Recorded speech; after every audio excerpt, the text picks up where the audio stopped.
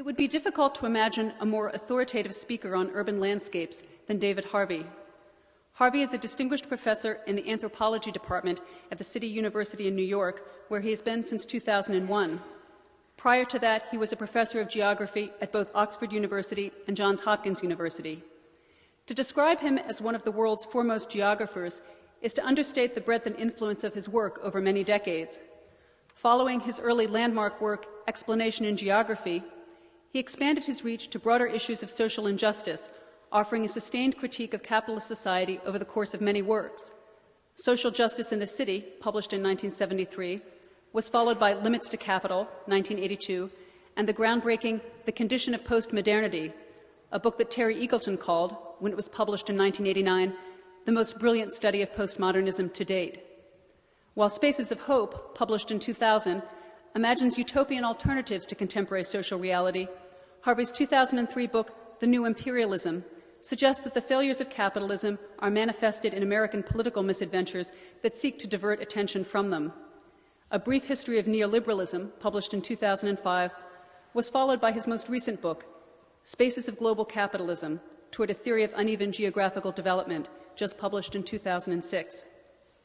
The title of tonight's lecture is Neoliberalism in the City, and Professor Harvey has agreed to take questions afterwards. We're very pleased to welcome David Harvey to Middlebury College.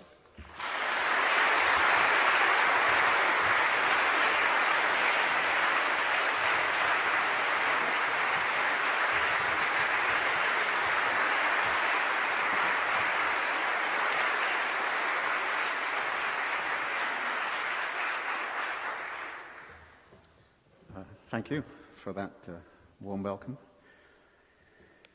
My friends and colleagues are actually quite mystified of my recent behavior because what I've been doing recently is reading all of George Bush's speeches.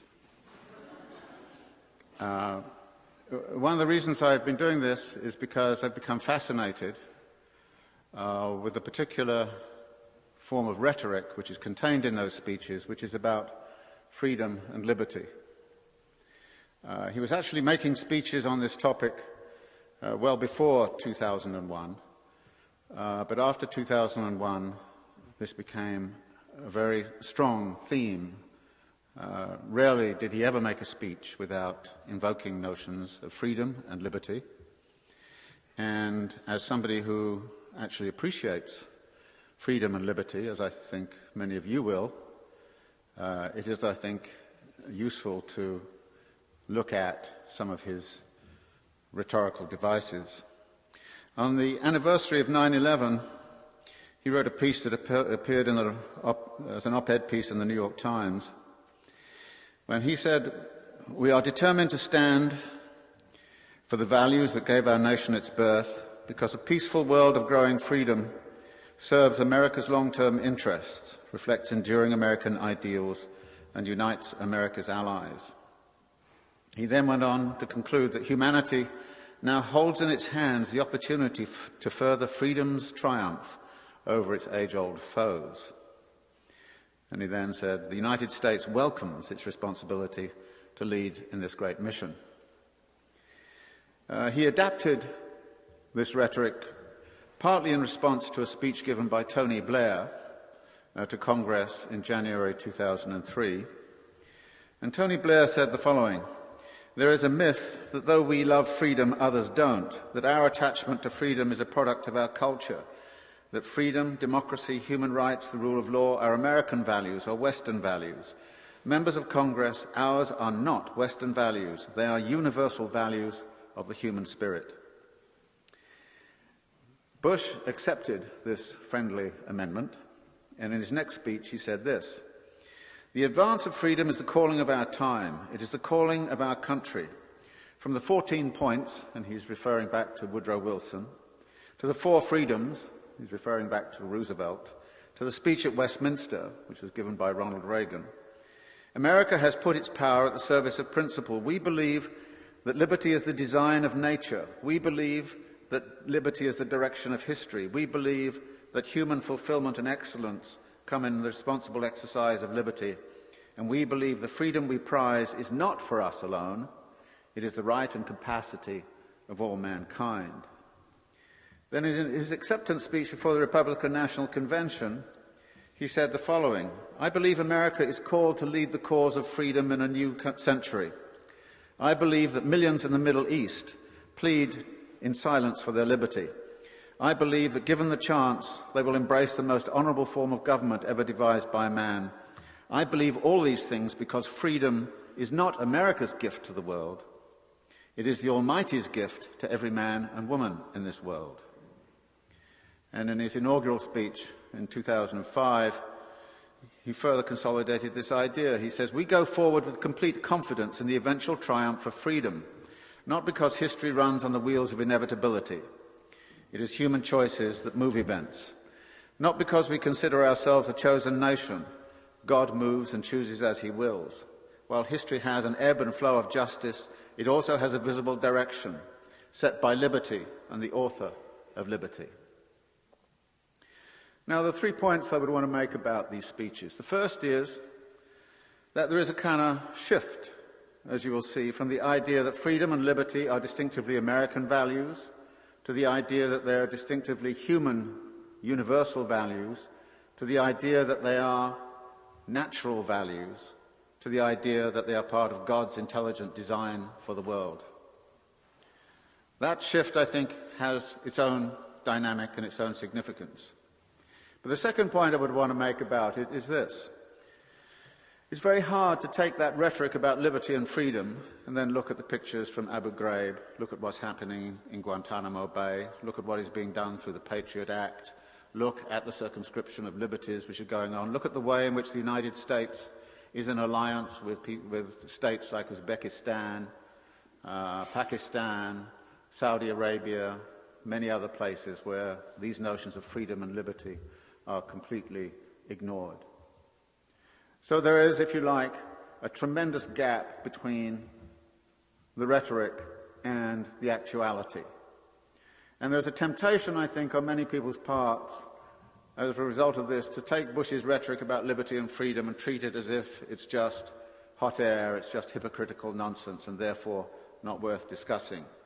On that point, I find myself partially in agreement with the conservative columnist in the New York Times, David Brooks, who was commenting on one of his speeches about liberty and freedom, who kind of went on to say this: "We should not assume," he says, "that the real America is the money-grubbing, resource-wasting, TV-drenched, unreflective bimbo of the earth, and that all this high-toned language is just a cover for the quest for oil or the desire for riches, dominion, or war." Now, I think actually America is all of those things. But I think Brooks is quite right to insist that this rhetoric is not just a cover. It actually is serious, and it has serious echoes, and part of the politics of this country, I think, comes out of the history of those concepts. And I think the way that Bush referred back to Woodrow Wilson, to Roosevelt, to Reagan, sometimes he refers back to Kennedy as well, suggests that what Bush is engaged in here is not something that's an aberration. And I think one of the problems many of us have these days is we think that Bush is an aberration, when I think that in some ways he's deeply, deeply representative of the American historical tradition. And in particular, he recites again and again Woodrow Wilson. And I think this harking back to Woodrow Wilson is important and significant. For instance, in his Whitehall speech, which he gave to the British, he made much of the fact that he was the first president to sleep in Buckingham Palace since Woodrow Wilson.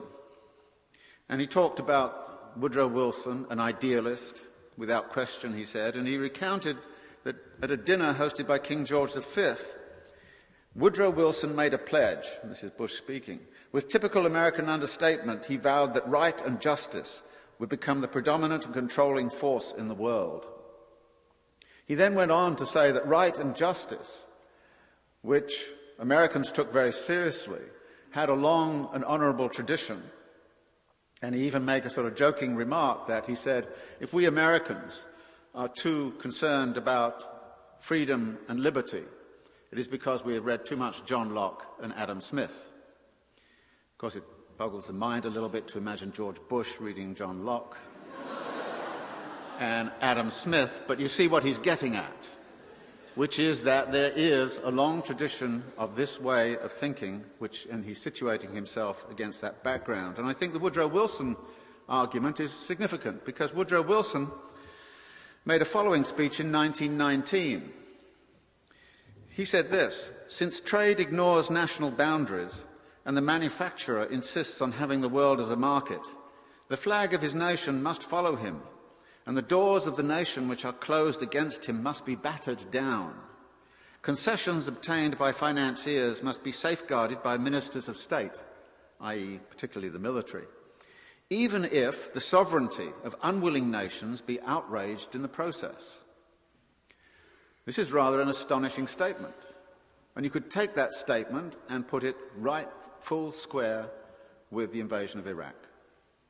Because this, when we follow it up, what Woodrow Wilson then said was, "Colonies must be obtained or planted in order that no useful corner of the world may be overlooked or left unused." Now, this aspect of the American tradition, I think, and it's a continuity in, if you like, the American imperial tradition, which Woodrow Wilson was crucial in identifying and which continues to this present day, that this tradition is something which needs, I think, to be addressed and looked at very much more seriously.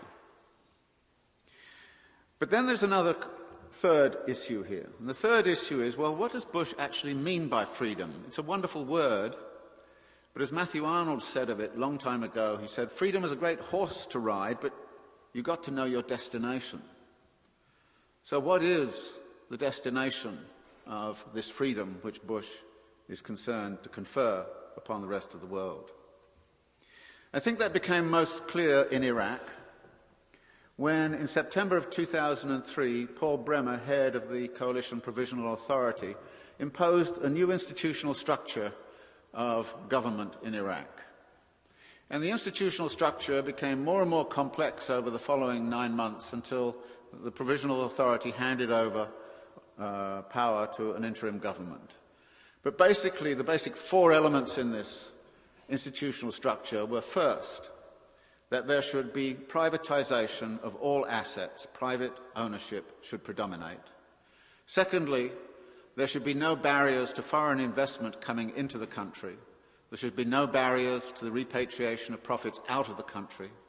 There should be absolutely no barriers to foreign trade. And the only issue that was actually, interestingly, kept in place from the Saddam era was the control over labour. That labour unionisation was to be curtailed and strictly regulated. So that what was being imposed upon Iraq was a certain state institutional structure. And later on, as I say, it was elaborated into all kinds of things, that there would be total respect in Iraq for intellectual property rights, that Iraq would subscribe to all of the conditions of the WTO, that Iraq would, would set up a legal structure which would be sort of a favour to private property. And The Economist at the time, reviewing what Bremer did, said, "This is a capitalist paradise which is being legislated here." So this is, in a sense, what is meant by freedom.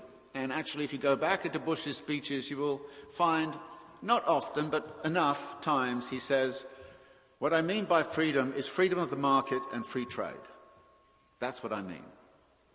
And sometimes he talks about human rights and private property and the like, but it's basically free markets and free trade. Now, the interesting thing about this institutional arrangement that was arrived at in Iraq and imposed upon Iraq by military force was there was a certain parallel with something that had occurred 30 years before in Chile on what the Chileans call their little September the 11th, which was September the 11th, 1973, when a socialist Prime Minister, Salvador Allende, was overthrown and killed in a coup by General Pinochet. Shortly after General Pinochet took power, what General Pinochet did, having destroyed, of course, the labour movement, all of the left-wing parties, and all of those centres of opposition in things like the community health centres in poor neighbourhoods and all the rest of it, destroying all that infrastructure, having destroyed all of that, the question was, what kind of economy would you construct in Chile? And the answer came out a couple of years later when Pinochet called upon a group of economists, Chilean economists, who had been trained in the University of Chicago under Milton Friedman. And these economists mandated the economy be reconstructed on exactly the same lines as happened to Iraq 30 years later. That is, privatize everything, have free open trade, foreign direct investment was welcome, no barriers to repatriation of profits, export-led development model and all the rest of it. And I think that period, which starts with the coup in Chile and the experimental utilization of the Chicago neoliberal program, and Iraq brackets, if you like, a whole history of neoliberal transformation of the global economy. And that neoliberal transformation has a very, very distinctive definition of freedom. And that distinctive definition of freedom is defined by entrepreneurial liberties and freedom. It's defined by private property. It's defined by free markets and free trade. Now, this is a very circumscribed definition of freedom. And if you go back and you read an economist, an economic historian, Karl Polanyi, who wrote stuff just after World War II, he made a comment about what that kind of freedom would lead to. He made the comment and said, when you reduce the idea of freedom to a mere advocacy of free enterprise, what this means, he says, is the fullness of freedom for those whose income, leisure and security need no enhancing, and a mere pittance of liberty for the people, who may in vain attempt to make use of their democratic rights to gain shelter from the power of the owners of property. And I would like to submit to you that actually, after 30 years of neoliberalization, this is the condition in which we find ourselves. There is indeed a tremendous fullness of freedom for those whose income, leisure and security need no enhancing, while for the rest of the world there is a mere pittance of liberty. And indeed, many of us are struggling in vain to attempt to make use of our democratic rights to gain shelter from the powers of the owners of property. What Polanyi then went on to say, which is rather frightening, given when he was writing it in 1947, he said, if no society is possible in which power and compulsion are absent, nor a world in which force has no function, then the only way in which this liberal utopian vision can be sustained, he said, is by force, violence and authoritarianism. Liberal and neoliberal utopianism is doomed, in Polanyi's view, to be frustrated in the end by authoritarianism or even by outright fascism. These are strong statements, but nevertheless I think we have to take them very seriously. Now, this history of neoliberalization also has another specific origin. And the one that I'm really most interested in is another event that occurred at almost exactly the same time as the neoliberalization was occurring in Chile in 1975, which is that in the beginning of March 1975, New York City technically declared bankruptcy. What happened on that day was that the controller of New York City went into his outer office and he opened a tin box in which the investment bankers usually put bids to take on the debt which the New York City needed to pay its workers and run the government. And on that morning, there were no bids. What was New York City to do? At this point, there was a complicated history. Eventually, New York City had to submit to giving up its budgetary powers to a new organization called the Municipal Assistance Corporation, which was run by the state and the investment bankers and a couple of representatives from the city, and eventually to something called the Emergency Financial Control Board. What this meant was that democratic New York no longer had control over its budgetary allocations, that the budget was dispersed by this organization, and in effect, what this organization decided was that they were going to pay off the bondholders, they were going to pay off the debt, and whatever was left over was going to go into the municipal budget. We'll come back to the implications of that in a minute. Now, there's an interesting question. Why did New York City get into debt? In the 1960s, New York had been losing jobs, losing manufacturing jobs. New York City used to be the center of a lot of manufacturing. But in the 1960s, it began to move out. It began to suburbanize, partly thanks to Robert Moses and all the new highways and all the building of the suburbs, so that the center of the city was being deindustrialized through suburbanization. It was also being deindustrialized because jobs were moving to the American South. They weren't moving to China yet or to Mexico. They were moving to the Carolinas. So the big question was, how was New York City going to support itself in the 1960s? And this was true for many American cities. And the result of that was you had a disaffected, impoverished, and very frequently racially marginalized population in the centers of the cities. And there was a lot of unrest in the 1960s, culminating in tremendous unrest in the wake of the assassination of Martin Luther King in 1968. So in the 1960s, which was a generally prosperous period for international and national capitalism, there was, however, a difficulty. So that in the midst of all of this general kind of well-being and increase in wealth and affluence and so on, there was something called the urban crisis, which was the crisis of central cities, because they didn't have enough employment to sustain themselves. The answer was largely given by a federal push to support the revitalization of central city areas by all kinds of measures, all kinds of things. The main thrust of this was to increase the flow of funds into the central cities, and with that flow of funds, cities could expand municipal services in education, healthcare, garbage disposal, you name it, transit innovations and all the rest of it. And this is what the cities were doing. And therefore there was a shift from manufacturing to municipal employment, public employment, as being this big stabilizer of what was going on in the central cities. In order to do this, of course, cities had to borrow as well as getting money from the federal government. And the investment bankers during the 1960s started to teach the cities how to engage in all sorts of creative accounting maneuvers whereby something like a current account budget could be actually fed by your capital budget, because you could borrow for your capital budget, but you couldn't borrow technically for current expenditures. So you found all kinds of ways to play games. And the investment bankers taught New York City how to do that, how to circumvent a lot of the legal apparatus in order to go greater and greater into debt. And the investment bankers found New York City debt very, very profitable during the 1960s in particular, and even into the 1970s.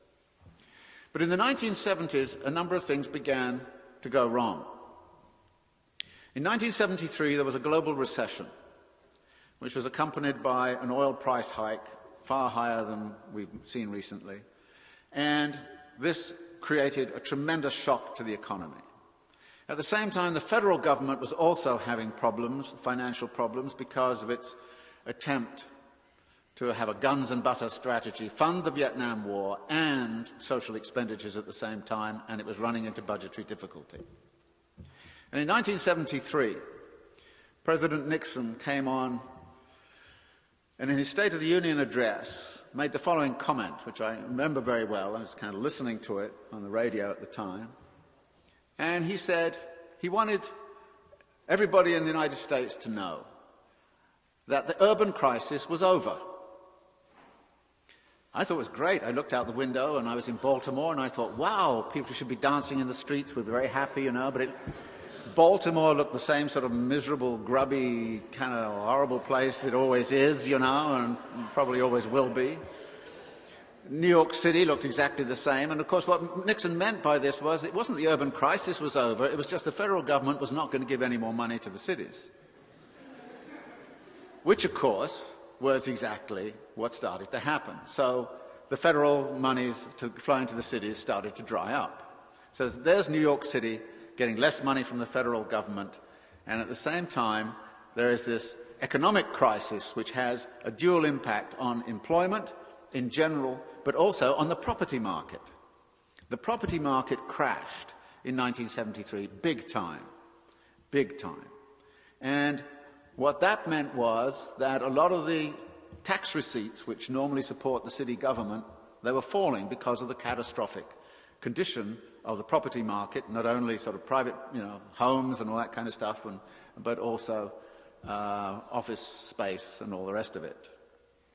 So that the city suddenly found itself with less money, and so it needed to borrow more. And the unions were not, the municipal unions had become very strong. They didn't behave very well in this situation. They kept on pushing and pushing. And so the city was, in effect, trying to maintain, giving money to all of its unions and clientele at the same time as it had less and less in the way of resources, so therefore it was borrowing more. Many people say that is the heart of the fiscal crisis. There was another element to the fiscal crisis which was crucial, which was the collapse of the property market.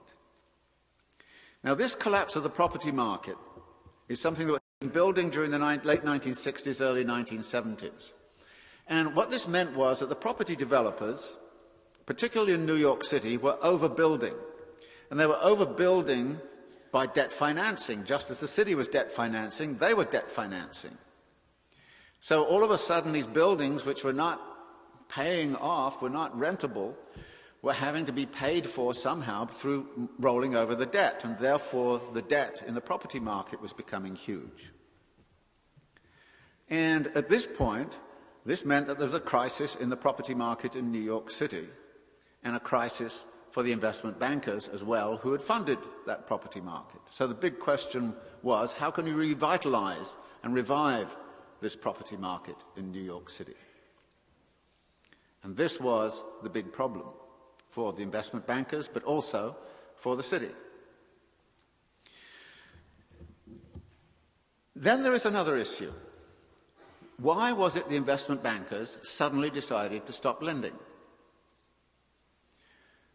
And this seems to me to be a question which needs to be addressed very, very seriously. Because if you look at the budget of New York City at the time, it was one of the largest budgets, public budgets in the world. It was equivalent to the public budget of Italy or France. It was huge. And actually the bankruptcy of New York City was going to create tremendous kinds of problems. And the West German Chancellor and the French President actually wrote to the American President saying, you can't let New York City go bankrupt, it will so disrupt the whole global financial system, you just can't let it happen. Federal government had to bail New York City out, and therefore there was a real push on the part of many people to persuade the federal government to do that. The federal government decided not to do it. This was under Gerald Ford. And there's this famous moment when Ford sent the message to New York City that he wasn't going to bail them out. If they were bankrupt, too bad. And the famous headline in the New York Daily Post was, Ford to City, drop dead. Now, there's an interesting little tweak here. Ford's personal advisor, his aide at that moment, was none other than Donald Rumsfeld, who has a great history as a destroyer of cities, when you think of it. So the federal government wasn't going to do it. Now, the interesting question was, why did the federal government not to do it? I mean, when you talk to Democrats in Congress at the time, they were horrified that this was going on. And they were desperately trying to push sense into them. But what was happening was the federal government at that time, Ford, and particularly the Secretary of the Treasury, a man called William Simon, who was very, very instrumental in what was going on in Chile, was also saying to Ford, don't do it, because he was talking to the investment bankers. And the investment bankers, like Walter Wriston and all the rest of it, the city, were saying, don't bail out the city. Why were the investment bankers saying that? They were taking a high risk. It was a very high risk strategy. Why were they doing it? And why were they even talking to the federal government and dissuading the federal government from helping out? This is, it seems to me, the question. Because right now, if you look at the aggregates of the city budget of New York right then, and all of the aggregates were incredible, heavily indebtedness, and all sorts of imbalances in the way in which things were being financed. And actually, if you look at the US government right now, the US government is in, the United States is almost in exactly the same situation as New York was back then. The equivalent right now would be, supposing the Chinese central bank and the Japanese central bank and the Taiwanese central bank and the South Korean central bank all of a sudden looked at each other and said, we're no longer going to lend a penny to the United States. This country is existing on over $2 billion a day of foreign support for its indebtedness. If they pulled the plug, the United States economy would crash big time. You wouldn't be able to fight a war in Afghanistan, let alone in Iraq. You wouldn't be able to run the budget deficits. We wouldn't have the consumerism we see in the United States. If they did that, this country would be sunk. It would become like Argentina in 2001, 2002. But they don't do it.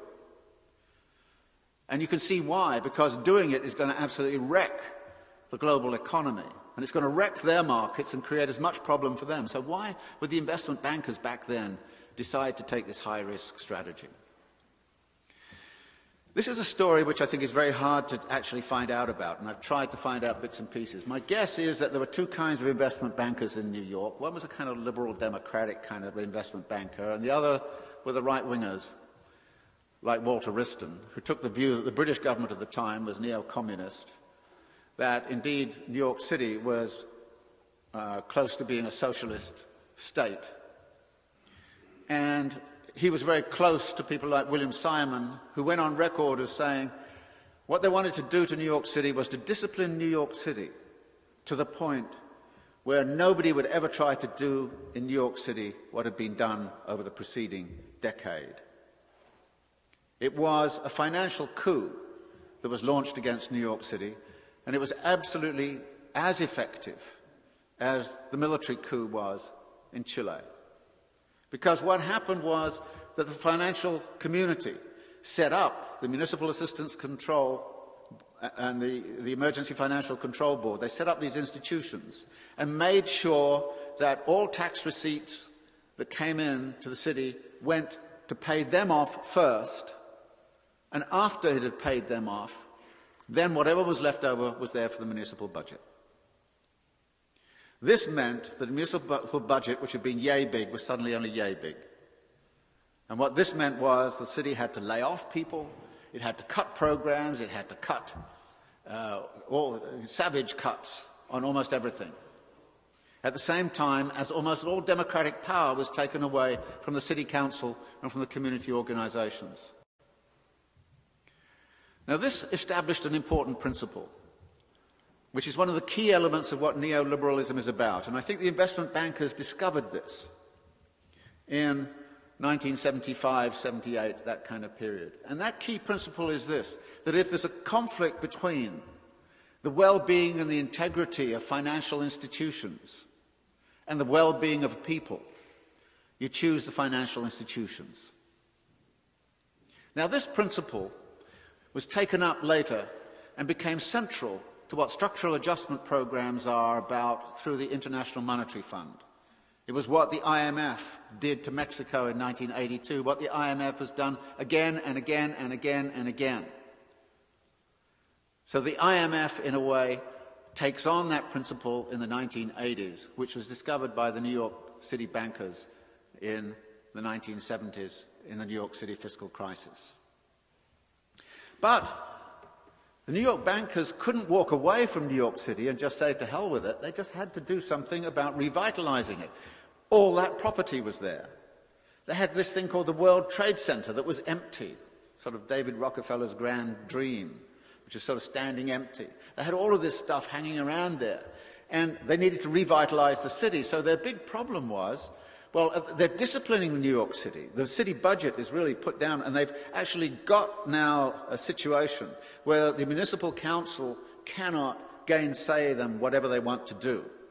And this was great for them, because there were all sorts of things they wanted to do which was actually being resisted by democratic New York. For example, there was a whole area which is now the Battery Park City, which had been a sort of empty area right through the 1960s, all kinds of plans for it in the 1960s, but every time developers had a big plan for it, community organizations would move in and say, no, you've got to have low-income housing here, you've got to have public facilities here, and the developers couldn't get their hands on it. After the fiscal crisis, they were allowed to do whatever they wanted with Battery Park City. After the fiscal crisis, they could start to do, it was, as it were, a takeover of the city by the investment bankers and the big developers and the bypassing of democratic institutions. But they still needed some way to revitalize the economy of the city. Now, there were two elements of this, which was very fortunate for them. The first element was this, that in 1973, as I've mentioned, there was this huge oil price rise. And the result of that was there was massive amounts of dollars sloshing around in the Gulf states. Saudi Arabia just had incredible amounts of dollars stashed away. What was it going to do with what were they going to do with all those dollars? Sort of stick them under the mattress? No, you can't do that. The world economy would crash, you know. So what are they going to do? How are they going to recycle all of those dollars back into the global economy? Well, we know two things, and this is where the American imperial story comes in. We now know from British intelligence documents that were released last year that British intelligence had wind of the fact that the United States was preparing to invade Saudi Arabia militarily in 1973 and occupy the oil wells in order to bring the oil price down. We don't know how far those preparations went, whether this was just contingency planning or what it was, you know, how far it went, we don't know. But we certainly know that was being actively discussed within the US administration at the time at some level or other and to some degree of certainty. What we do know for sure is that the American ambassador to Saudi Arabia around 1975 had a long conversation with the Saudis in which they negotiated with the Saudis that the Saudis would give exclusive rights to the recycling of all of the petrodollars which the Saudis had, and then this was going to apply to many of the other Gulf states. They were all going to be recycled through the New York City banks.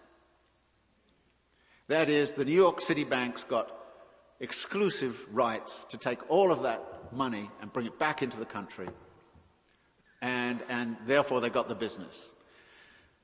Now, this posed an immediate problem, and the immediate problem was, well, the New York City bankers now had all of this money. Where were they going to put it? They couldn't put it into New York City because the property market was depressed. The US economy was depressed. Where were they going to put it? Companies were going bankrupt left, right, and center. What were they going to do? Walter Wriston had the great idea. He said, well, we don't lend to corporations. What we do is we lend to states. Because states don't go away, we can always find them. So that's when they started to lend vast amounts of money to Mexico, Argentina, Brazil, Poland, you know, even African states. And so they took all of this money and they sent it to places like that, Chile as well. So this was great business. And of course, this tremendous amount of money that was now flowing through New York City ensured the fact that New York City, and Manhattan in particular, was going to be the center of a lot of global financial operations. I mean, we always like to think, well, you know, New York is naturally, as it were, the center of this. Well, it's not natural at all. Here's a moment when it could have gone elsewhere, things could have gone elsewhere. Right now, we see other rival financial centers where the money could go, but how are we going to make New York maintain its position as the global financial center? Well, they secured that by this imperialistic gesture in 1975, and nobody quite knows whether there was an active threat against the Saudis of invasion, which said, you know, we're going to invade you, and the Saudis said, no, don't do that, we'll recycle all the money through New York banks, and then they'll all keep okay. We don't know quite which way that worked out. Anyway, the oil price hike was great business for the New York investment bankers. But lending to Mexico, lending to all these other countries was fine, until in 1982, Mexico went bankrupt. And it was at that point, and this is where the interesting thing comes in, it was at that point that the International Monetary Fund came into its own. Because if you are a real neoliberal theorist, and you look at neoliberal theory, which is about keeping state out of government, then the IMF is not a good neoliberal institution. And to this day, a lot of right-wingers want to defund the IMF. So actually you find a curious alliance between left and right on getting rid of the IMF. So the IMF is not popular. And in fact, in the first year of the Reagan administration, we now know, they were going to defund the IMF. James Baker, then Secretary of Treasury, drew up a plan to get rid of the IMF. But then Mexico went bankrupt. And then the big question was, how are they going to deal with this? Because the bankruptcy of Mexico could go two ways, just like New York City. That was, on the one hand, if Mexico really went bankrupt and couldn't pay its debts, then what was going to happen to the New York investment banks? They were going to go bankrupt. They were highly exposed. Citibank and all the rest of it, Riston's organization, heavily exposed to Mexican debt. And it wasn't only Mexico that went under, Chile went under. Brazil was in trouble. Lots of other countries were in trouble. So at that point, they invoked that principle, which I've already suggested, which is when the integrity of financial institutions is threatened or the well-being of the people, you choose the financial institutions. And it was at that point that Baker turned to the IMF and said, okay, here's a role for you. Your role is to take it and sock it to the Mexican people and make sure that the money is extracted from Mexico to stabilize the New York banks. Now, this was the first disciplinary apparatus of this sort that the IMF did. In order to do that, you had to change the whole economic philosophy of the IMF. And Joseph Stiglitz, in one of his books, talks about the purge of the IMF in 1982, when they threw out all of those who were Keynesians, all of those who had Keynesian views of the world, and brought in all of the Chicago types, the monetarists, and all the rest of it. So they purged the IMF of all of those kinds of economists, brought in orthodox monetarist economists. And then what they did was they started to say to Mexico, it's not simply that you've got to get your budgets in order and all this, but you've got to start actually introducing reform. You've got to privatize. And this was when they started to say, privatize all of those state companies in Mexico. Privatize your oil industry, privatize your banks, privatize. So the pressure starts to be put on Mexico to privatize via the IMF. And this was, as it were, the carrying out, the way in which the pilot scheme which had emerged out of the New York fiscal crisis suddenly became part of the international disciplinary apparatus through the IMF. The New York City banks had this, so that New York City was now secure, if you like, in terms of a certain kind of economic base. It was going to be the economic base of financial institutions, legal services, international tax havens, all kinds of things like that. This was all going to be sort of concentrated in New York City, and from that standpoint, New York City was going to do fine. But there was something else. That wasn't enough. So what happened was that all of the investment bankers and the corporations got together and formed something called the Downtown Business Partnership to revitalize the New York City economy. And they said, okay, what's New York City good for? Well, let's think about its cultural institutions. And this is when they started really going after MoMA and the Museum of Modern Art, you know, the Metropolitan and all those other things, the cultural activities. They started to fund cultural activities. They started to push hard on consumerism. They started to push hard on media and things of that kind. And this was when they started to insist that New York should become a great tourist destination. And this is when they came up with the famous logo, I love New York. It was a great innovation at the time. It was like selling the city as a consumer destination. And they were going to build New York City in this kind of way. Financial services, and as a destination for tourism, as a destination for cultural activities, and a centre of cultural activities. This is what they were going to do. And this is how they decided to revitalize. But there's a contradiction in this. And the contradiction is this. On the one hand, you're demolishing municipal services, so the garbage is not being picked up. At the same time as you're trying to turn this into a wonderful tourist destination. Now, tourists don't like to come to places where there are rats running around in you know, everywhere you look, and the garbage is all over the place. So there was a contradiction here. And the contradiction was highlighted in a certain kind of moment, a wonderful moment, when the police services and the fire services got so angry at the way in which they were being disciplined, the way in which they were being laid off, the ways in which they were losing money and contracts were being reneged and all that kind of stuff, and they were being insisted on give-backs and all the rest of it, that they decided they were going to disrupt this I Love New York City campaign. So they organized a counter-campaign called Fear City. And what they did was they produced all these pamphlets, and they took them out and gave them to tourists coming into Kennedy Airport. And the pamphlet said things like this, you know, well, too bad, if you're in a hotel and a fire breaks out, you should be on the ground floor because there won't be any, you'll have to jump out the windows because there's no fire service is going to rescue you. And by the way, there are no police forces on the street, so don't go on the subway, you'll always get mugged. Maybe you can go on the buses between 9 o'clock in the morning and 5 o'clock in the afternoon, but don't go out on the street.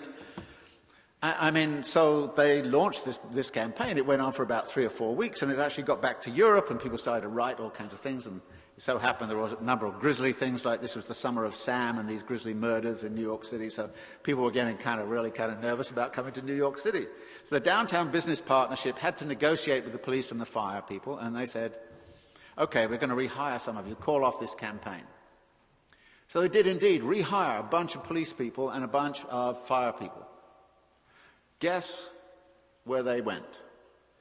They were all allocated to Manhattan. The Bronx can burn down. That didn't matter. Queens, the garbage not picked up. But we start to concentrate all of these services on Manhattan. So that what we start to see here is a strategy of sealing off Manhattan as the place, which is going to be the friendly place for business activities, the friendly place for tourists, the friendly place for consumers and the like. And this has taken 20 or 30 years to come to fruition. But that is indeed where we are at in New York City right now.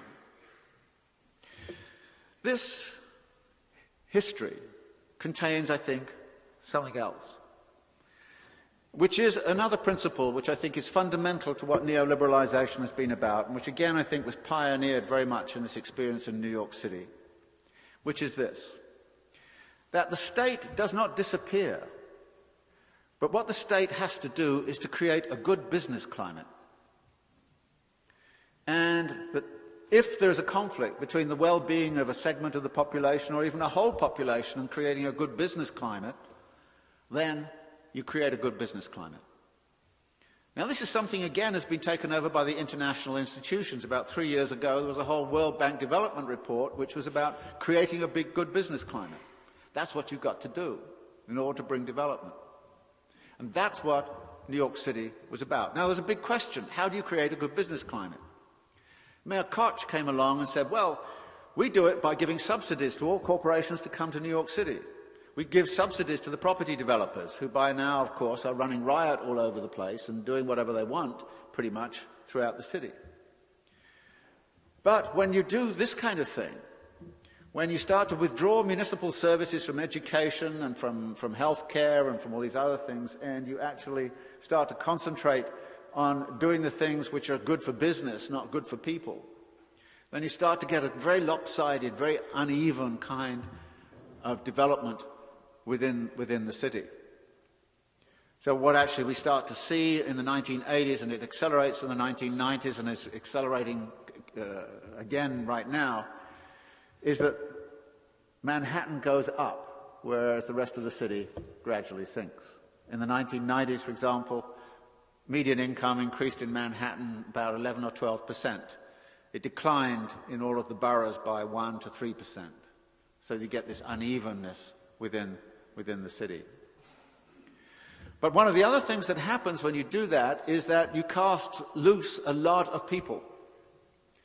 And whenever neoliberalization has struck, and this is absolutely astonishing when you start to follow this around, wherever this kind of process has undergone, one of the responses has been immediately a massive crime wave. New York City in the 1980s was hit by a huge crime wave. The same was true in Mexico City after neoliberalization in the 1980s.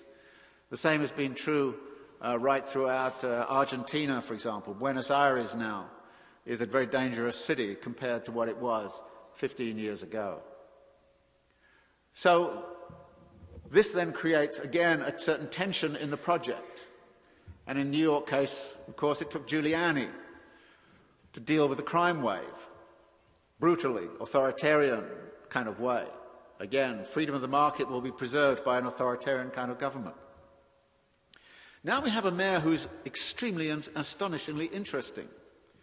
Bloomberg. Bloomberg is a billionaire who pays himself $1 a year. He has a deputy mayor, Doctorow, who's also a billionaire who pays himself $1 a year. And they run the city. What Bloomberg says is this: I don't want to give any more subsidies to any corporations to come to New York City.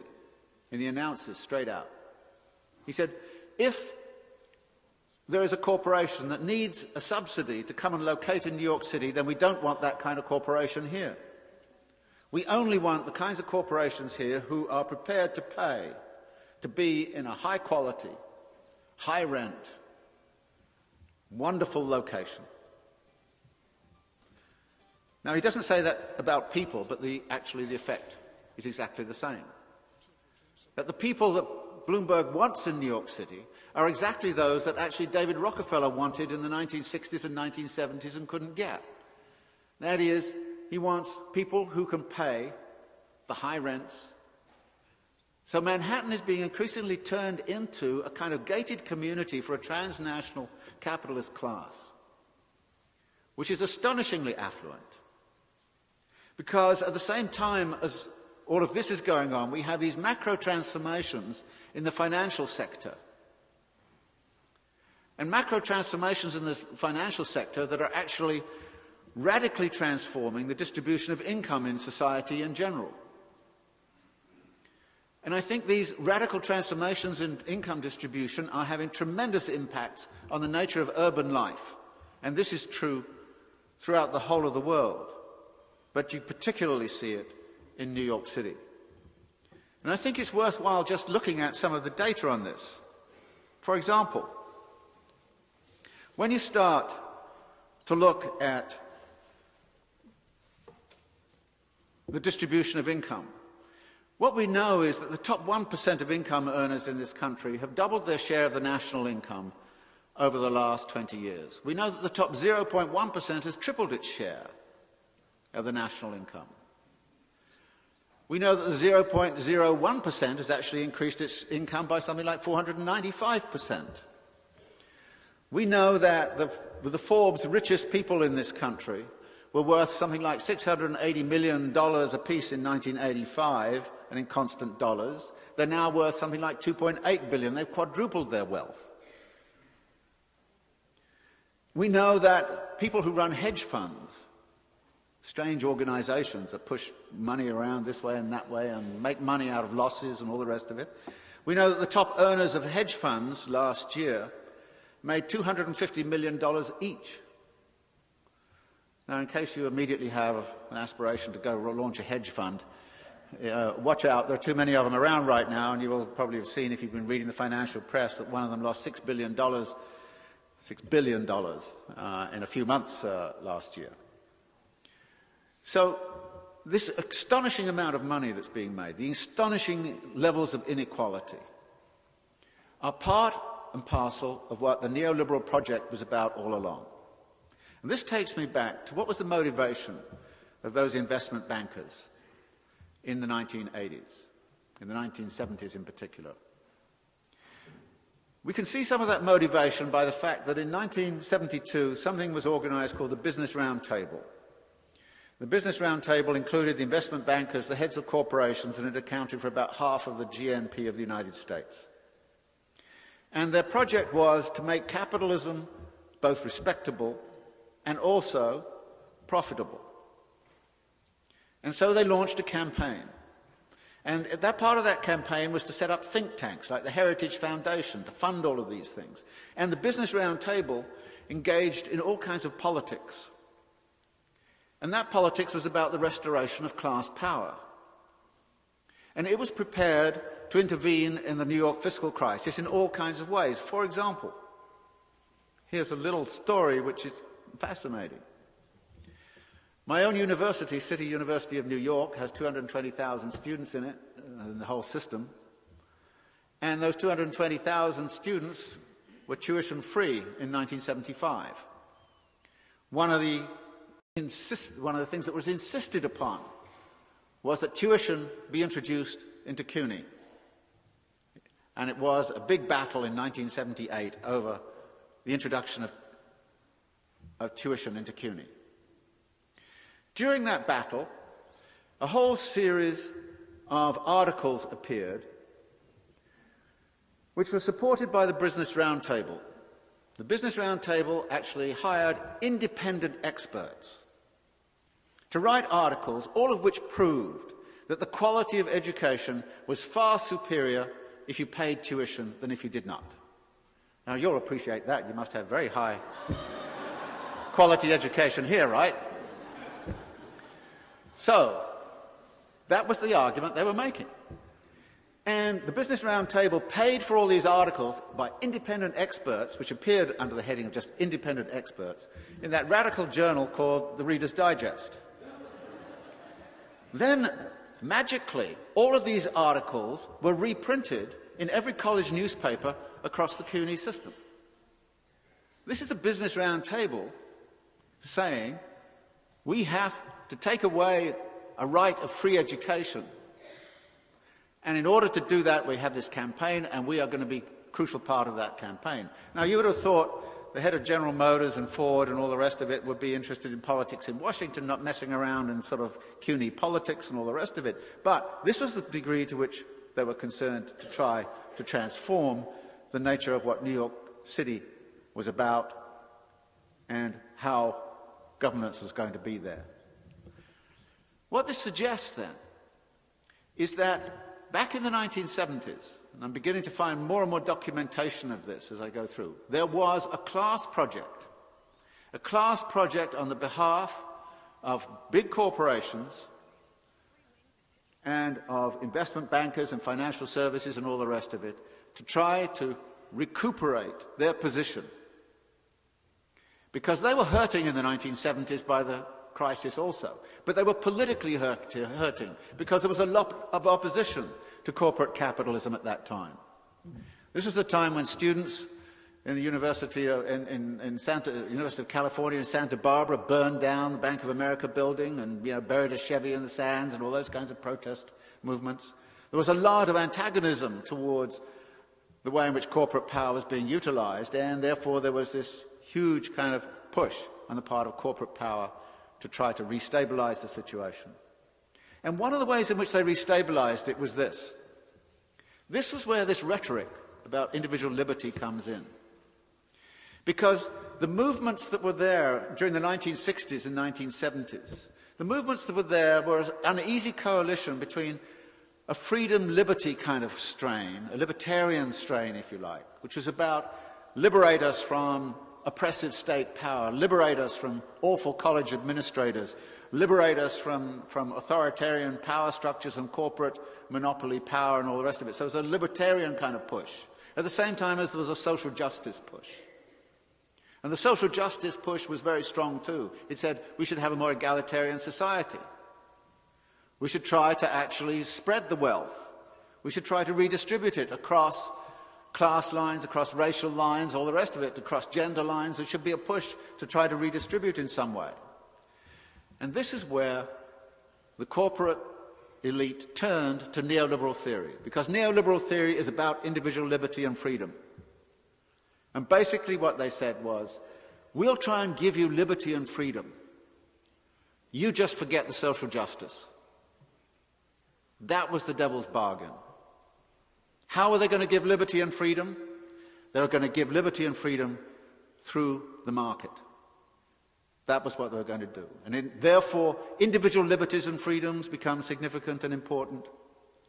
And those individual liberties and freedoms start to take us over in terms of what we can do as consumers, what we can do as individuals. We can have private property, all those kinds of things. We can try and make it as ourselves. But the collective vision of what the city is about gets transformed. Now, interestingly, the collective vision of New York City now lies in the hands of Bloomberg. He is very imaginative.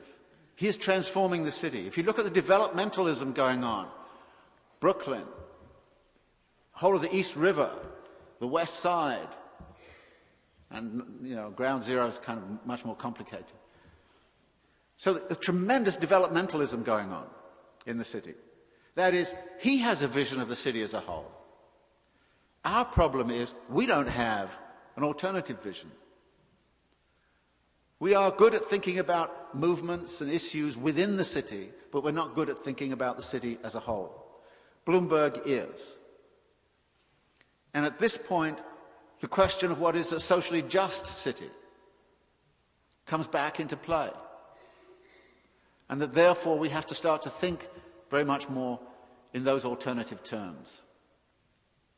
Because where we've arrived at right now is that we've actually created an urban infrastructure of a certain sort and a way of living in the city, of a certain way of living, which is actually deeply part of our own political consciousness.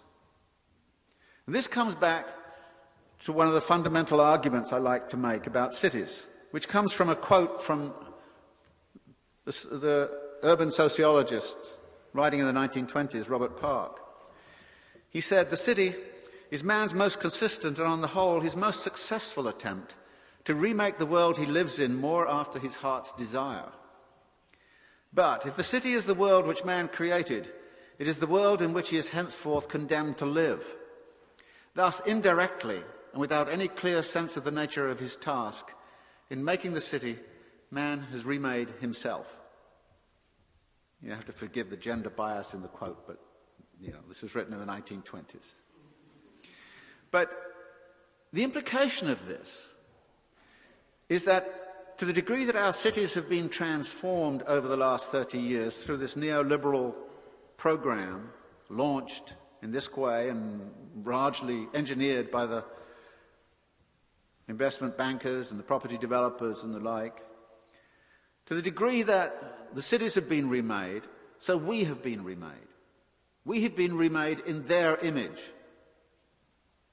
And it's interesting to reflect how much we have been remade, how much we have all become neoliberal now without even noticing it, how much we've internalized the way this world works. Because what Park's quote suggests is the following proposition. The issue about what kinds of cities we want to live in the future cannot be divorced from the question, what kinds of people do we want to be? How do we want our social relations, our environmental relations, all those other things to be constructed? And that therefore we should become conscious that we are part of this task. We should not allow this task simply to be left to Bloomberg and the investment bankers and the developers and all the rest of it. We have to actually think what kinds of cities we want. But as I say, to connect that to the idea of what kinds of people do we want to be. Thanks very much.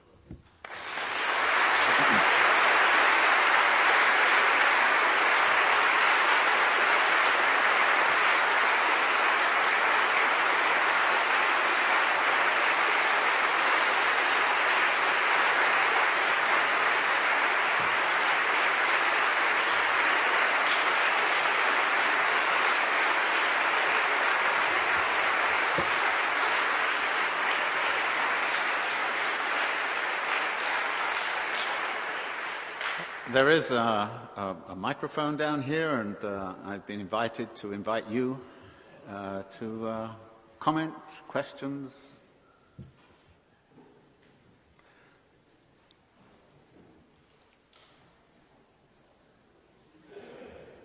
Oh, wow.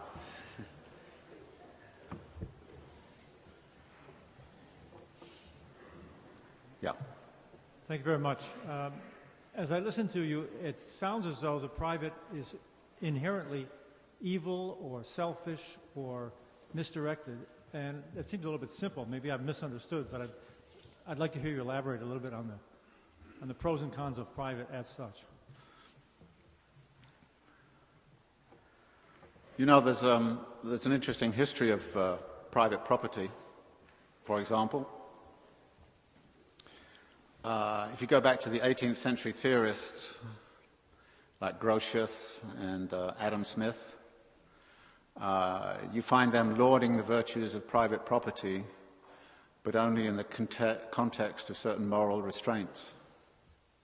I mean, Adam Smith wrote the theory of moral sentiments before he wrote Wealth of Nations. Grotius took the view that private property was not an absolute right.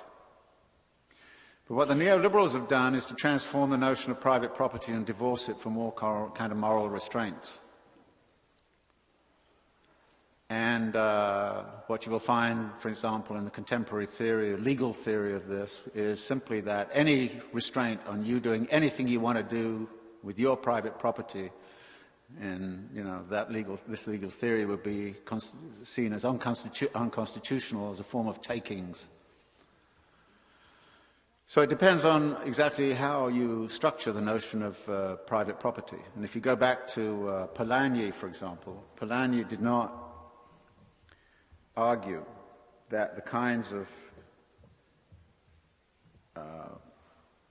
private individualism that was involved in the bourgeois era was negative at all. He took the view that this was the fount of certain freedoms and liberties which were very important. His problem was to stop those freedoms and liberties being confined to a very, very small group.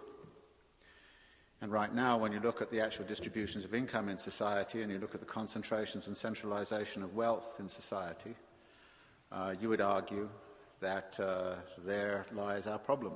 That the private property system has led to those concentrations because it's been embedded or been disembedded from any kind of social constraints. And this is what the neoliberal project was about. Disembed the private sector from any kind of moral social restraints. And this is the difficulty. Now, if you look at, again, you look at the history. Salinas finally caved in, partly to domestic pressures, but also to the IMF and all the rest of it in 1988, and engaged in a massive round of privatization in Mexico. Within 6 years, 14 Mexicans are on the Forbes wealthiest list.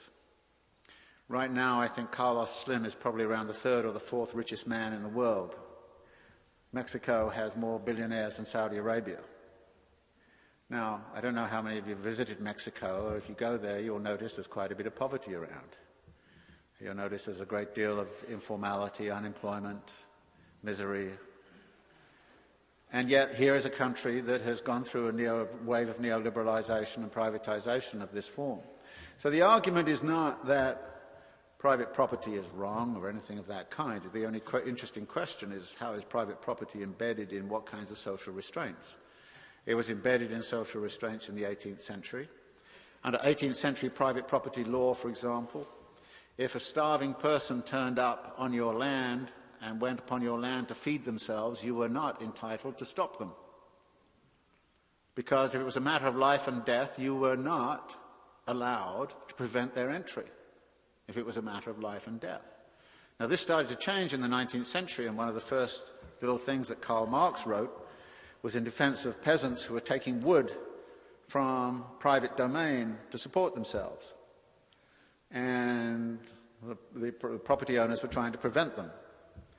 And what Marx was trying to do was defend the peasants' rights to take wood from the private property in order to heat themselves and have enough heat to survive. So we're not talking about a situation in which we would say private property is all wrong or anything as gross as that. We're talking about exactly what kind of social system the notion of private property is going to be embedded. And that, it seems to me, is the issue. And the same would be true of many of the things that Polanyi talked about as derivative rights, for instance, freedom of speech. private property, of freedom of the body, freedom of contract, things of those kinds. There are many issues of that kind which seem to me to be very progressive in what was constructed out of bourgeois history. The problem right now is the neoliberal project, which is essentially an untrammeled defense of private property, and the state only defends this kind of private property which is free of any kinds of constraints. And what was going on in 1970s in New York City was the developers wanted to be able to develop New York City free of any kind of communal constraints. And they've been pushing very hard, and there's a continual struggle over this. I mean, over the Brooklyn project, for example, the Atlantic Yards, there's a struggle over it. There was a struggle over there's a different kind of struggle over the West Side redevelopment and the Jet Stadium and all that kind of stuff. But there's struggles over these things. But again, what we have to look at is the way in which that power is being utilized. And right now, as Polanyi kind of pointed out, we've reached a situation where freedom and liberty belongs to those who don't need it because they're so wealthy and so powerful, and the rest of us don't really have that much left to us except to go about our business within the constraints of how the city's been constructed.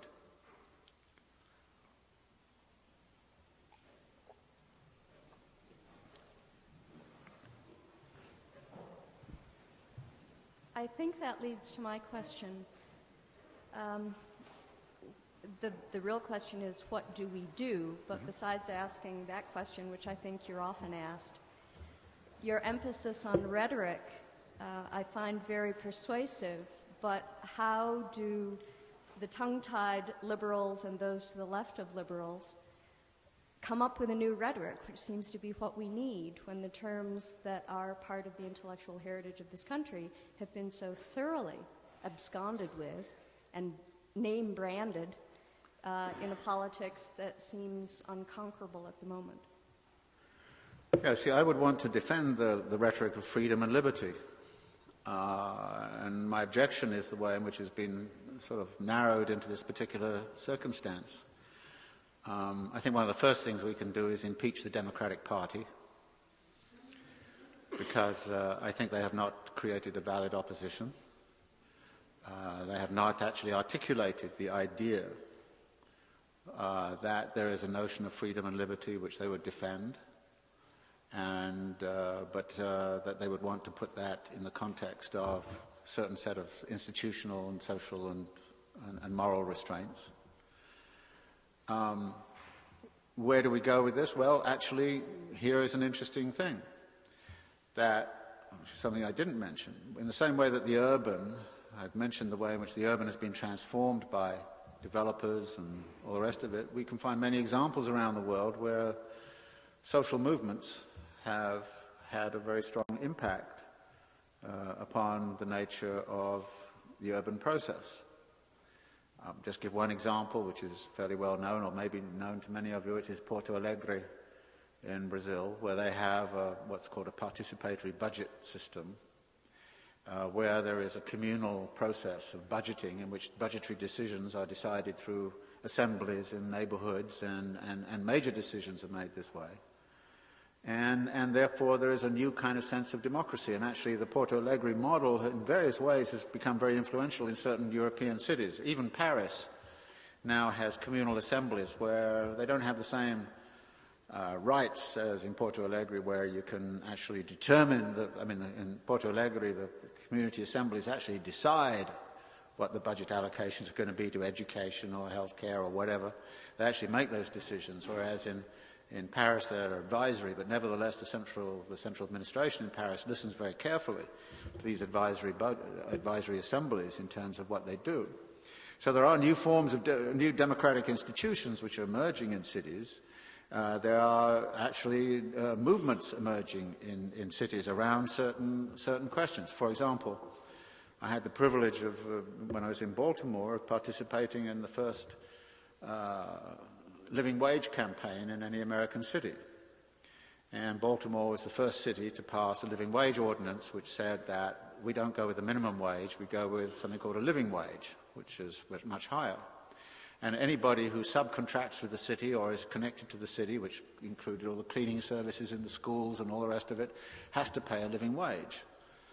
We got that through the city. It took us about 8 years of fierce fighting to get Johns Hopkins University to actually agree to be a living wage institution. And it was not so much the university, it was the hospital system and everything else, because also Hopkins had, a private sector, which was actually a private sector which was subcontracting cleaning services, and they were not paying a living wage. And so we had a huge battle with the university authorities about that question. But the result of that was that this notion of a living wage, now there are something like 120, 150 cities in the United States, not only cities but municipalities and so on, that have living wage ordinances. And that this then changes the way in which people start to think about the world, you know. I mean, you can do something, and you win a living wage, and you kind of say, well, if you can do it locally, why can't you do it globally, you know? So there are transformative politics which are emerging in cities, and New York City is kind of interesting right now because there are, partly as a result, I think, of the response to the Bloomberg administration, there is emerging kind of a different kind of communal politics within the city. Which is beginning, I think, to address a little bit more the whole issue of, well, what is the city as a whole about, as opposed to my neighborhood or my backyard or my special issue? You know, what are these politics all about? So I think that there are things of that sort emerging. Most of it, unfortunately, outside of what is being expressed through the political parties, or for that matter, through the mainstream media. And again, you know, you can kind of say, well, you know, the interesting thing about private property arrangements, which is something that Marx long ago commented on, is that private property, particularly when it's set in the context of capital accumulation, almost invariably ends up producing monopoly power. And when you think about the concentration of monopoly power in the media, when you think about the concentrations in monopoly power in things like pharmaceuticals, energy, and all the rest of it, it's not monopoly power, but it's oligopolies, you know. And you kind of look at this and say, well, you know, how about this individual liberties and freedom we're all talking about? And, you know, individual entrepreneurialism and all the rest of it doesn't really exist. I mean, it's absolutely squashed by these kinds of massive structures which have emerged out of the neoliberal era, and which seems to me were part of the plan all along. Now, you can kind of say I'm engaging in conspiratorial politics here, but actually if you go back and you look at what they were talking about, what the Business Roundtable was talking about in the 1970s, they were talking about exactly that. And they didn't, you know. And that, of course, then leads the following idea, which is, you know, one which I'm sure you'll all be horrified to hear, you know, which is this, that, you know, if they launched a class project of the sort that they launched in the 1970s, and they've been incredibly successful. I have to say that if it looks like class struggle and it feels like class struggle, then it is class struggle. And then we should call it class struggle. But I have all these academic colleagues who tell me class is not a legitimate concept anymore. And I'm kind of going, well, that's a great thing. I'm sure the Business Roundtable loves you for that. And I think this is one of the problems we've got right now, is that we aren't able ourselves even to talk through the analysis of this situation in a way which is going to be constructive in terms of, you know, really calling it like it is. To marketeers and foreign capital. However, I would like to ask you, how will economic liberty sort of play out in China, especially when economic liberties, or as defined by, you know, neoliberals, are growing so exponentially in China, while political liberties remain stagnant? How is that going to play out for the development of the political system in China? And sort of in a broader, more theoretical context, aren't economic and political freedom sort of linked, whether causally or on a correlation type of relationship? And doesn't this sort of doom a lot of these neoliberal experiments to failure from the start? As populations become wealthier and more educated, they also demand more political liberties. Well, let me take the second part of that first, because I mean, there's a very complicated history between you know, the whole kind of rhetoric about political liberties and economic liberties.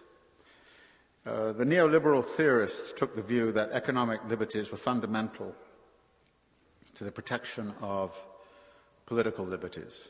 They had, I think, a very simplistic view of that. Polanyi's view was, no, that's not necessarily the case, that economic liberties can, at a certain point, turn into something that's very authoritarian. And there's an interesting kind of question about, what's going on in China today, and it's kind of funny. I think there's a certain convergence between the United States and China, but it's not necessarily China becoming more like the United States. It may be the United States is becoming more and more like China. I think it's Karl Rove's dream, actually, to create an authoritarian structure at the top and then have a raging, uncontrolled capitalism at the base. And in a funny kind of way, I mean, my remark about the Democrats suggests we may have reached that point already. I mean, we have one party in the country, it's called Republicrat, and it's pretty much all in the pocket of corporate capital and the big money. And so we have a real problem. I think that actually the thing that's interesting in China, I mean, I spent quite a bit of time trying to figure out what the situation was in China and went there for a little bit, and I have to say it's pretty horrific what you find there. I mean, the environmental situation is pretty disastrous to begin with, and that's pretty obvious. The astonishing pace of urbanization in the place. I mean, China consumes half of the world's cement supply and has been doing that for about the last 10 years, and they're pouring concrete all over the place. I mean, it's just astonishing. At the same time as a lot of the workers who are engaged in the construction projects don't get paid because the firms that set up go bankrupt and then disappear. So they build half a highway, then the firm disappears and the workers don't get paid. So there's all horrendous things happening in that country. At the same time as there's all these signs of incredible wealth. I mean, I ended up, in a golf course. I mean, the golf course is somehow very symbolic in Asia. I mean, I don't know if anybody read Thomas Friedman's last book called The Flat World. Well, he has this great epiphany on a golf course in Bangalore. Well, I had a similar epiphany on a golf course in Guangzhou, which was an astonishing place with an astonishing clubhouse with astonishing food and a clientele that was astonishingly affluent. I mean, I just kept on being just astonished all the time. Here you were in this, and then you go into a factory and you find people who've been working for the equivalent of $15 a month, and with industrial injuries and all kinds of stuff. I mean, it's really pretty scary what you see there. But what is clear is that there is a tremendous increase in disparities of wealth in China.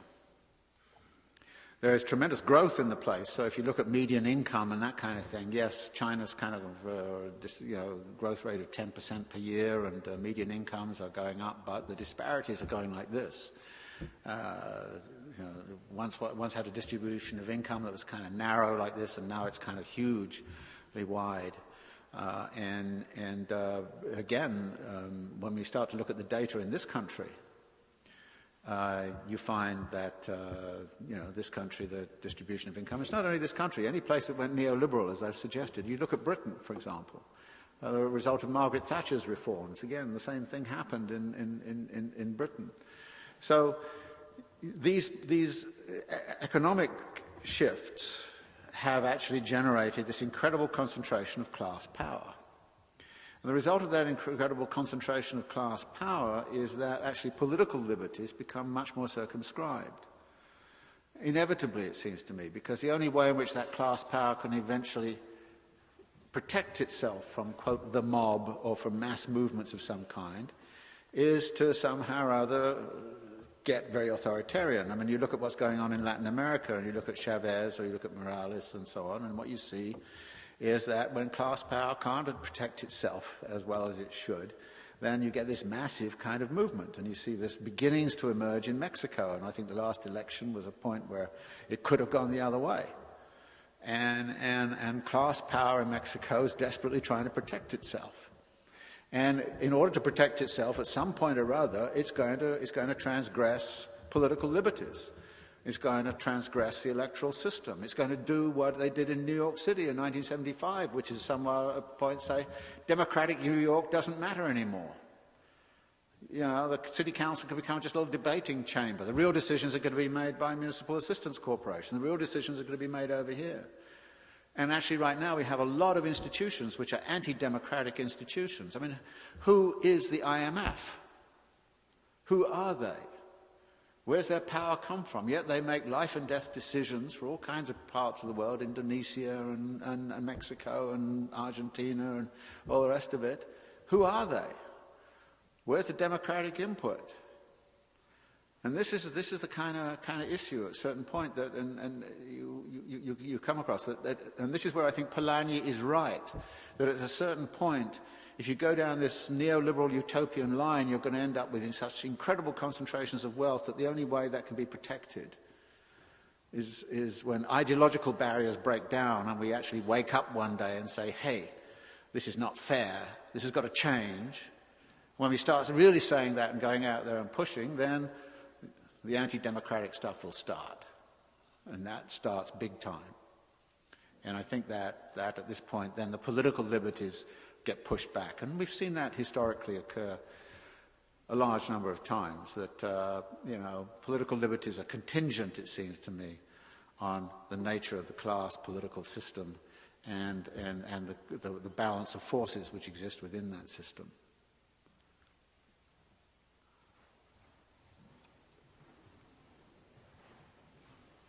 Hi. I was wondering if you could comment a bit on corporate philanthropy and the fact that a lot of the same corporations and financial institutions that were responsible for a lot of the urban problems you were talking about are now looked to as the funders for improving the city. And if you could address that. Yeah, I don't, you know, it's very hard to make a blanket statement about many of these, some of these issues. But as you know, a lot of politics these days is actually articulated through the NGOs. And the non-governmental organizations, and sometimes people like to distinguish them from the GROs, which are grassroots organizations and so on, but the non-governmental organizations and the whole notion of political struggle in civil society becomes very, very significant for how alternative politics gets articulated. I mean, in many respects, what we've seen under neoliberalization has been a diminution of the roles of political parties and the rise of civil society organizations, NGOs, and all the rest of it. Part of the corporate response to this has been to get into the NGO game. And we get actually what we like to, those of us who like acronyms, we call MANGOs. They are Market Advocacy NGOs. And the MANGOs are very much funded by the corporations. And they try to bring certain kinds of market development into certain situations. Now, sometimes what this means is that you start to utilize certain techniques. For instance, a lot of development theory in third world developing country situations, a lot of that theory now rests on, for instance, the idea of private property. So you have Hernan de Soto kind of ideas. He is an interesting guy. I mean, he's sort of always depicted as an indigenous Peruvian intellectual. In fact, he was born and raised in Geneva, and he got very close to Hayek and was funded by North American think tanks. So he set up his place in Lima, and he then produced this whole kind of notion of, you know, the solution to capitalism is to provide title so that people have assets. And there's been a tremendous push to try to instantiate that through the World Bank in all sorts of projects in Egypt, throughout Latin America and so on. The idea being that if people have full private property rights over, for instance, their house, they can always gain asset to credit. And if they can gain asset to credit, then they become part of the whole kind of world of capitalism, and this is a route out of poverty. So we have this solution to poverty is the extension of private property rights, connected with the idea that we get microcredit institutions. So Clinton the other night, when he was talking to Larry King and was asked, can we solve the problem? He said, yes, we know how to do it. How to? Microcredit. Well, there's some very interesting studies of microcredit institutions, and one of the most interesting I read recently is something by Julia El-Achar, which is about Egypt and Cairo, and it's called Markets of Dispossession. And what she points out is that actually what this is about is trying to take what she calls traditional structures of production and integrate them into a capitalist economy in such a way that you can, in a sense, suck value out of that world and bring it into global capitalist structure. It is a system of what I call accumulation by dispossession.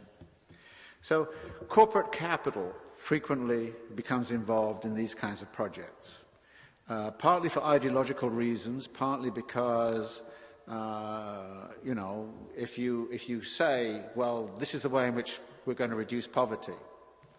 So the poverty reduction program assumes private property and microcredit. But if at the same time as you're doing that, you see that what this does, in effect, is to integrate people into the whole financial system, and through the whole financial system you can start to gain access to their labor and their productivity and their innovative activities and all this, and suck value out of it into the global capitalism, and this becomes part of the problem. Now, I'm not saying all corporations are doing that, because, yes, indeed, there are many corporations that are genuinely philanthropic and try to do important work on AIDS or healthcare, and much of the stuff that is going on in those areas is supported by corporate organizations. And if you look at some of the initiatives, the Soros Foundation on something like AIDS in Baltimore, it's been very progressive and exceedingly helpful, you know. And if you look at the innovations of Bill Gates and so on public health. But again, there's a certain kind of paternalism which is involved here, which is sometimes a bit troubling. But on the other hand, I think that, you know, what they're doing is certainly better than nothing, and is very important in terms of particularly the public health initiatives. And I think, again, it's something that I would hope more of them would do. Interestingly, it's more, you know, when you talk about this, is whether the corporations do it or whether the individuals do it becomes significant. So it's Soros who does it, it's Gates that does it, it's not necessarily, you know, Microsoft that does it. So that again, you know, what they're involved in. But I think that we have to have a critical eye on what they're doing, because, as I suggested, that to the degree that we're all neoliberals now, I think you'll find a lot of these projects are not in any way thinking outside of neoliberalization. They're actually thinking about deepening and strengthening, if you like, the way in which neoliberalization works at the grassroots. And therefore it has an ideological component as well as an economic component.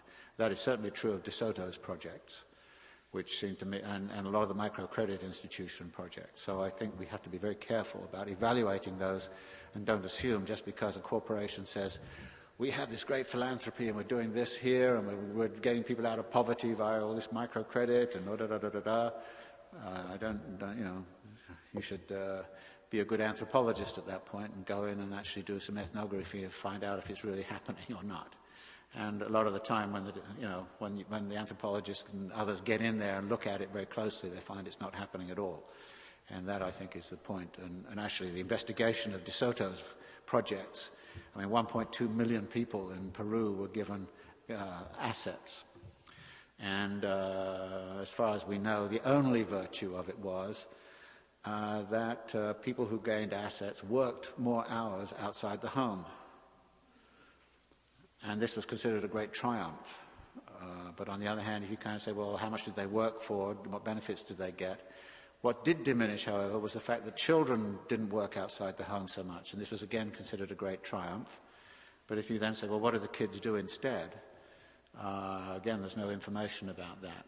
So it's not as if there was an effort to school them or anything like that. So, you know, it's kind of, again, there's a lot of issues. But, you know, this is the whole kind of question of corporate philanthropy, what it's about, how it works, how much of it is going, where is it going to, and the rest of it is a complicated area of study. And I don't think you can make a blanket conclusion about it. I'm just skeptical about some of the claims that are made for, you know, well, the solution is going to come out of the philanthropy of the corporate sector or the wealthy individuals like Soros and Gates and so on, and Buffett and so on, who have donated considerable amount of money to many of these causes.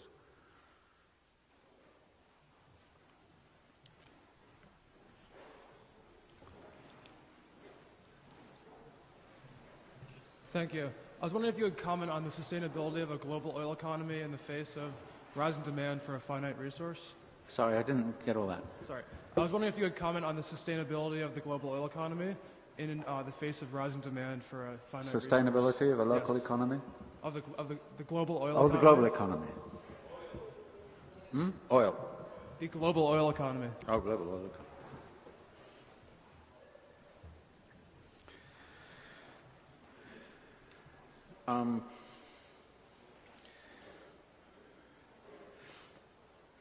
Well, there's a couple of, you know, there's a couple of things. First, there is a simple resource side. And when I was writing the New Imperialism book, I spent a lot of time trying to go over the data about oil reserves and all the rest of it. And actually, it's extremely difficult to get any straight story as to whether we're going to run out. We know certain fields have run out, others not. You know, and one minute somebody says, "Well, the Canadians have all those tar sands, and we can get those," and now they say, "Oh, it'll be too expensive to get them." So there's that question as to whether, just by using the oil, is the oil going to be there, and how long is it going to be there, and what's going to happen as it becomes scarcer and scarcer, and all the rest of it. A more crucial and pressing question is really about fossil fuels and global warming and the rest of it, because the oil economy is not the only issue. The Chinese have a lot of coal, and it's very dirty coal. And, of course, the Chinese are chasing oil all over the world, and this is a geopolitical struggle right now which is having tremendous impacts on things like what's going on in Sudan. I mean, the fact that there's no intervention possible in Darfur has almost everything to do with the fact that the Chinese are after the Sudanese oil resources and are therefore supporting the Sudanese government against any kind of UN move. The US, which is trying to keep the Chinese out of Sudanese oil, wants to declare genocide in Darfur in order to have massive intervention in the place. So it's geopolitically it gets messed up with oil. So there's a lot of that sort of thing going on in Kazakhstan and all the rest of it. So geopolitically it's creating mayhem. But the fossil fuel side of things seems to me to be the real crucial question. And here it's not only oil, like I say, it's also coal and the other forms. And then the question arises, well, what kind of alternative energy structures do we have? And there are certain myths that attach to this, like, oh, well, we can have hydrogen, but in order to get hydrogen, you need oil. So it's not as if the oil is going to disappear out of the picture, and a lot of the hydrogen economy, would actually rest on an oil economy. The easiest way to extract hydrogen for energy sources is out of oil. So we've got a real problem there. I don't like the term sustainability. I think it's far too easy to just talk about sustainability, and the definition of it varies with whoever you want to listen to. I think what we have to look at is a more dynamic kind of notion of how we are, again, transforming the world and what kind of transformations are possible and with what effects and what counter effects and what hidden effects, And this is often very hard to anticipate. I mean, the unintended consequences of a lot of the things we do end up, who would have known that refrigerators would create, with CFCs in them, would create an ozone hole. And it only came out many, many years later. But then you kind of say to yourself, well, should we do away with the refrigerators? If you did away with the refrigerators, you see immediately what would happen to food supplies. You may see immediately what would happen to public health. You'd listen to all those kinds of things. And so you've really got a whole set of issues there which you need to look at. So I tend not to want to talk about sustainability. What I would want to talk about is to talk about the resource side of oil, energy in general, which is not my big field of expertise, but also match it up against the kind of human society in which we live. But we can clearly do a lot of things which are very different. And we can compare economies in certain kinds of ways. Like I was listening to a seminar the other day, and everybody kind of likes to go on about how horrible it must be in Cuba because the poor Cubans live on rationing, and they go and get their rations every week, and they have a card, and it's all kind of laid out, and it's all sort of through the state store. Actually, I lived through rationing in World War II in Britain. Up until about 1949, we still had ration cards. And one of the results of that was, as a kid, I never developed a taste for candy. And one of the results of that was that generation didn't have a problem with diabetes and obesity and all that kind of thing. And interestingly, the Cubans don't have that problem either. The United States has that problem. So you kind of look at it and you kind of say, well, actually, the Cubans are rather well off. In terms of the public health of their diet is strictly limited, but it's basic, and they get their basic nutrition, and nutrition-wise, it's very good. But in terms of having all these candies and the sweet, no, they don't have it. So there are all sorts of issues of that kind that need to be addressed, which are connected to the energy side of things, because we're profligate in this country in terms of energy. Incredibly profligate, but as soon as and you can see, as soon as oil prices go up, everybody in the country wants to vote the government out, as if that's going to solve the problem. They want oil prices to come down. I mean, probably people would support the invasion of Saudi Arabia if it would bring the oil price down. I don't know, or support the invasion of Venezuela or something like that.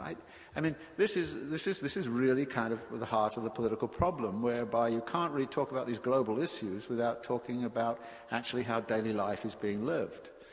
And I think that kind of question of how daily life is being lived has to connect back to all the ways in which we're using food resources and ways where we're using resources of all kinds, including energy resources. So I don't, again, this comes back to how cities are organized. For instance, again, you look at one of the things that astonishes me about New York City is the amount of garbage that is produced through packaging. The Cubans don't have any packaging. Okay, they don't have that garbage disposal problem either, and you can kind of go on about, how terrible it is they don't have certain liberties of this and certain liberties of that, but they don't have that problem. We have this huge problem of garbage disposal in New York City. It's very expensive, and it's getting very, very, very difficult. And on that, Bloomberg is being very progressive, by the way. So if you look at something like that and you kind of say, well, look, it's not just simply about garbage disposal, it's about the whole way in which garbage is created. Therefore, the whole packaging stuff has to be looked at, and therefore, why don't we look at the packaging business? But then you kind of say, how much of capitalism is about actually absorbing surplus capital in this needless packaging? And what unemployment consequences would flow from suddenly saying we don't want to have any more of that packaging anymore? I mean, these are the kinds of issues, and somebody's making a tremendous amount of money out of all that packaging. And somebody's now paying immensely to get rid of it. So again, the whole dynamics of capitalism is integral to this whole question. Why have we got to the point where we've made cities in such a way that actually our food supply is structured around packaging structures of certain kinds? How did it get that way? Well, it has a lot to do with the way in which capitalism organizes and the way in which profitability is built into these structures. And you make cities that way so that you actually accept that this is how life is lived. And you get shocked when you go to Cuba and you find out it's not lived that way. And you see people actually getting meat, and then taking it home more or less in a bit of paper. I mean, this horrifies most Americans. I mean, it even horrified them in Europe, I noticed, when they go into the market and they actually see a live animal. Or they see a sort of a huge carcass of a pig or something, and people go, wow, I didn't know that's where meat came from. So I think there's all these issues about how the dynamic and energy is part and parcel of that.